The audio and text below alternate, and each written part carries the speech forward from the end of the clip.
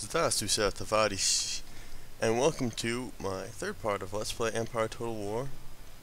For this part, I'm going to explain the agents of the game, the generals, and also what you're going to need to do in your first turn to give you a little boost to help you get ahead of everybody else in the campaign map. So let's go into the agents you have. You have these guys. These guys are either gentlemen or scholars, as they're known for across different races. You have missionaries, and then of course you have rakes, or in my case, thuggies. So let's briefly talk about each of them. The gentlemen are they're kind of new. They're kind of unique to Empire Total War. They're what they can do is they can go around to other countries and other gentlemen, and they can duel them and kill them, or they can go to other people's schools and steal their technology. Or, secondly, they can go to your schools and help you research your technologies. So that's initially what I'm going to do with this guy. I'm just going to send him to my school. He's going to help me research my plug bayonets. Also, as time goes on, you're going to get more and more gentlemen and more scholars, and you can stack as many of them as you want. I believe so. If there's a limit, I haven't found it yet, onto each school. So you can and then you can make sure the research you want to get done gets done as fast as possible. The more guys you stack onto these schools. Secondly are your missionaries, and they're not too important. Religion isn't as big a part as it used to be in other Total War games, but certainly what he does is obviously he converts people to your religion, and if you send him into a territory, that's what he's going to start doing slowly. So as you see, I've just got this guy placed in an enemy territory, converting them. It doesn't do a whole lot, but it'll certainly help you if you want to stabilize the region when you invade it. It'll help at least a little bit.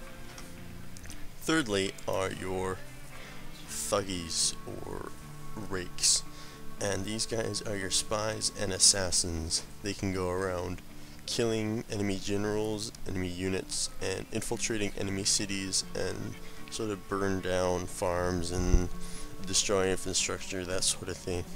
So I'm probably not going to use them a whole lot. I'll rely a lot more on my military force than my spies and assassins in this game, but I'm just going to send him over here, and he's already spying on their city. I can see what their happiness rate is and why, and I can see what they have here, what their army here looks like, and yeah, that's about it. So I can see it all. And then of course there are your generals, and as opposed to other Total War games, you can just recruit generals from your army. There's no like set pool of generals that collect in your city. You can just click a button and then he's in your army. And also on top of that, you can recruit units to your generals. So if you want, I don't know, let's say I want some Hindi musketeers in this and some line infantry in this army, you just click on it, and within one turn it says they'll be built, and then they'll all rally towards my general. This makes things a lot easier. So that's all for agents, but next thing I want to talk about is how you can get ahead of your opponents just in these initial parts of the game. And the best way to do that is to use what scarce technologies and scarce resources you have, and use them to build up your economy to the best you possibly can. So as you can see here, I've got plenty of buildings that I can upgrade. You can see that you can upgrade. You can see that you can upgrade them when they have the hammer and spade, I think that is, over top of them. And here I have, a brandy house. It only increases happiness. It's not something I need right now. The guys in the city are plenty happy. This slightly increases wealth, but not too much, and enables recruiting of more units. I got a pretty decent sized army. I won't worry about recruiting units now. Here I've got ability to I don't have enough money for this, but that would be useful to build eventually, which increases my tax income by 8%. The dancing school, which is more happiness. I can build a Grand Admiralty, which helps me build up fleets. I don't really need that right now. And of course, Cannon Foundry. All stuff I don't really need at this point. I want to increase the amount of money I'm making. And right now, the only building I had that was able to do that was I was able to build a gem mine here. And while it minorly decreases happiness, it gives me plus 2,000 wealth, which will definitely help me as time goes on. The other thing you should do as soon as you possibly can is get these guys out here. They're called dhows in my country, but usually they're called Indian men. And these are trading ships, and you send them to various trade theaters throughout the globe. And these will give you plenty of money pretty quickly, so you're going to want to head there as fast as you possibly can in order to get the upper hand on your opponents. So I'm going to build 4 of these and send them out, and hope to God that I can bypass any pirates that might attack me. So getting those guys out quickly will definitely help your cause in the future. Let's talk about what technologies you'll need. I personally want to get my infantry as advanced as possible, as fast as possible, in order to be able to crush my opponents in battle.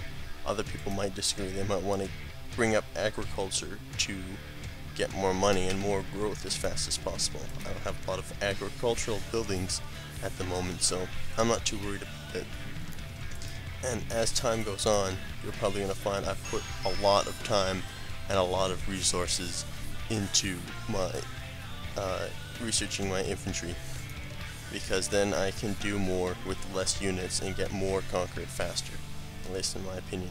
And that's another thing you're going to try and want to do at the beginning, and that is to conquer as many territories and expand as fast as you can, because most guys are usually pretty weak, have weak frontier borders, and you don't want to give them the time to build up and the time to react to that, and to make it harder for you in the future to be able to knock down their provinces.